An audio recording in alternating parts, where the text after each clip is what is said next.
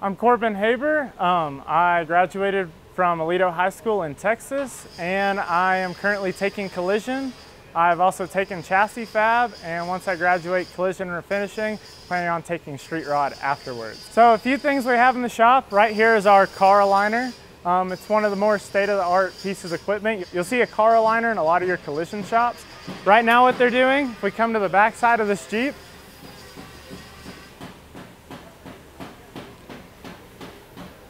so right here, this Jeep is one of the instructors. It got hit at 50 miles an hour while it was sitting still. And what this machine is designed to do is we can take measurements from multiple different points across the entire frame. We can figure out where it's pulled out and how we need to pull the vehicle back into square. Being hit at 50 miles an hour, I think it tweaked the frame 2.5 inches into a diamond. So then you have to figure out how to pull that diamond out and back to original. As we keep going through the shop, you'll see most of the vehicles in here are comp vehicles. It's what we practice on, and instead of working on your own vehicle to make all your mistakes, you get to do it on free vehicles. So right here we have a GT Skyline. It is another student's, and actually had previous body work done to it, and once it got moved up here, all the paint started cracking, and you could actually see where it wasn't repaired properly. So hopefully by the end of today, it'll actually look and match all the same contour lines. As we move down the shop, you can tell some of these doors are not the same color. So one of our comps is actually to take the existing door skin off, and then we turn around and we put a brand new door skin back on. A few of the things you learn with that is, one, we're matching all the same body lines. So this aftermarket door skin is going to look the same as the original ones, all back to OEM standards, including all of your adhesives, your rivets, and even spot welds that you might have had to take out. Part of our comps are to remove panels, like this is the back trunk on our PT Cruisers.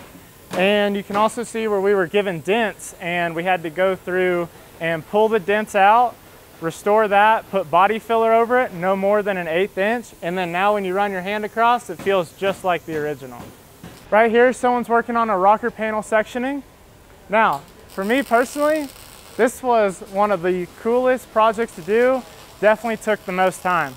So what you do is you go through and you'll section out both sides of your rocker, and it's kind of doing like a collision replacement. So if you get hit on the side, instead of replacing the entire body, you'll go through and you'll section out what parts are damaged. You'll fix that piece, add your inserts, as she's doing right now. She's welding it all back into place.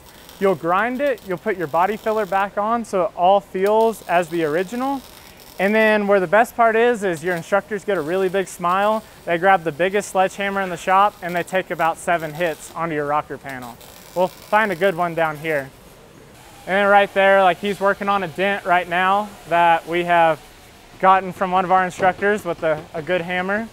And hopefully within the next little bit, that'll be restored, feel just like brand new. Now as we keep working our way through, you'll see a bunch of hoods throughout the place. We do a lot of bolt-on. For your comp vehicles, we end up taking off the hoods, the trunks, all the doors, including the whole insides, and even down to window replacement. So this will be our chemical table. It's got all of our body fillers and all of our sandpaper, grease remover, and then at the end of applying all of our body filler, we come back, we have a jar of acetone, and we start cleaning off our board so we're ready for our next step. One of the reasons I chose collision is because welding and fabrication's been my background since before I got here, and collision's one of the only cores that you actually get a weld in. And a lot of the welding we do in here is super complex. You're on super thin material in all positions, and you're certifying with I-CAR, so we're running 4-inch beads. Hey, you can see there's a couple people working on their comps right now and getting through a lot of their welds. So you do collision for 12 weeks, and then we move into refinishing, which is basically a lot of paint work for another 12 weeks. This is also one of the reasons I signed up for this class.